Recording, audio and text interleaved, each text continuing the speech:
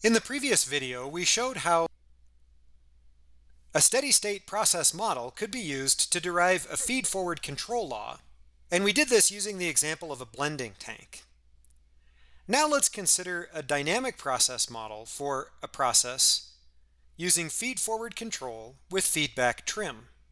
The block diagram for feed-forward control with feedback trim is shown here, where the lower part of this block diagram looks just like our standard feedback control loop, except that between the controller and the valve we have a sum operation, and we're summing the signal from the feedback controller with another signal from a feed-forward controller.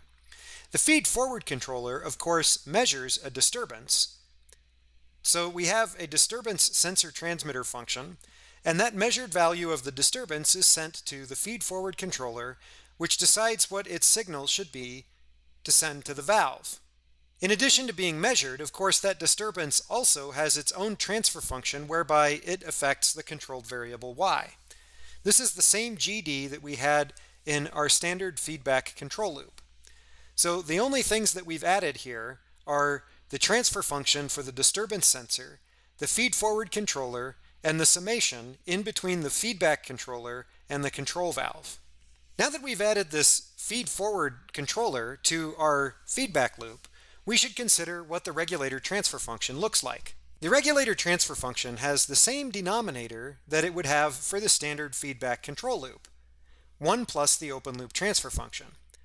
But now this disturbance has two forward paths between D and Y. One forward path goes through GD, the way it does for a standard feedback loop, and the other forward path goes through these other four transfer functions, GT, GF, GV, and GP. The sum of those two contributions is the numerator of the regulator transfer function. Now, an ideal feed-forward controller would be designed so as to eliminate the effects of the disturbance. We can find what that ideal feed-forward controller should be by setting the numerator of the regulator transfer function equal to 0. If the numerator of the regulator transfer function is 0, then the disturbance has no impact on the controlled variable. So setting this numerator to 0 and solving for GF, we find that our feed-forward controller ideally should be minus GD over GT, GV, GP.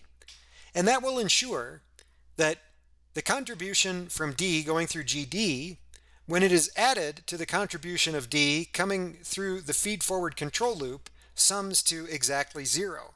And therefore, the disturbance has no effect on the controlled variable.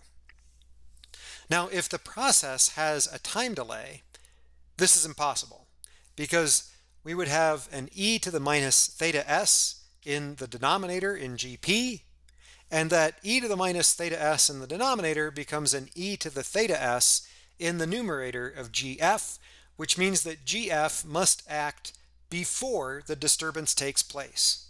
Based on this regulator transfer function, can you answer the question, how does the feed-forward controller, GF, affect the closed-loop stability of this process? This is an important question that we will return to later. You can think about it now. Before we talk about stability, let's talk more about the ideal feed-forward controller design. Let's consider a case where GD is approximated by a first-order transfer function, GP is also a first-order transfer function, and we've got negligible dynamics for the transmitter and the valve. So these behave simply as gains, KT and KV. The ideal feed-forward controller for this case has a minus sign, multiplying this ratio of the gains, and the tau p s plus 1 in the numerator from this term, and the tau ds plus 1 in the denominator from this term. Therefore, the ideal feed-forward controller is a lead-lag element. Now, how about the case where our process is an FOPTD model? We still have a first-order model for the disturbance and negligible dynamics for the transmitter and the valve. In this case, the ideal feed-forward controller would be something like a lead-lag element multiplied by e to the theta s.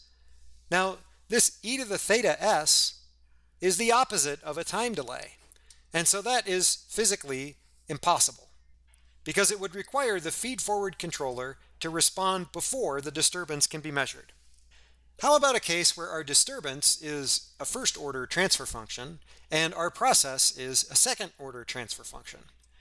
In this case, the ideal controller has a second-order numerator and a first-order denominator. This is also physically unrealizable.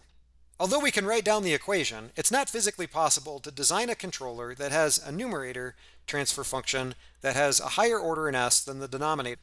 To understand why, you have to write the equivalent time domain differential equation describing this system. So for these two cases, which we determined were both physically unrealizable, we need to make approximations. For example, in the case where we have the opposite of a time delay, we can simply add theta to tau p and make that a larger time constant in the numerator.